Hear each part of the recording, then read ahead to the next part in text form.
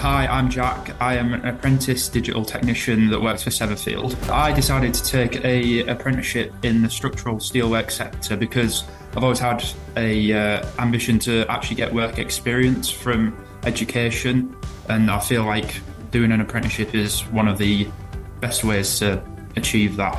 The tasks that I would see from a day-to-day basis working on my apprenticeship is the construction of models digitally, so using different softwares such as Tekla structures and other things like that. So from when we've made a model, we can then extract data from it, including drawings and different types of files that we can send to machines to be processed in the factory, so it actually creates the components that we require for the site. My aspirations for the future working for Severfield are to look more of the project management side of things. I really like the idea of having the balance of working on site and also in the office as well. I feel like it's very satisfying to see jobs come to life on site after seeing it digitally on a computer screen. It's a big rewarding part of the job when you actually see it finished and in full use, I find. So definitely one of the big pieces of advice I would say to anyone who's trying to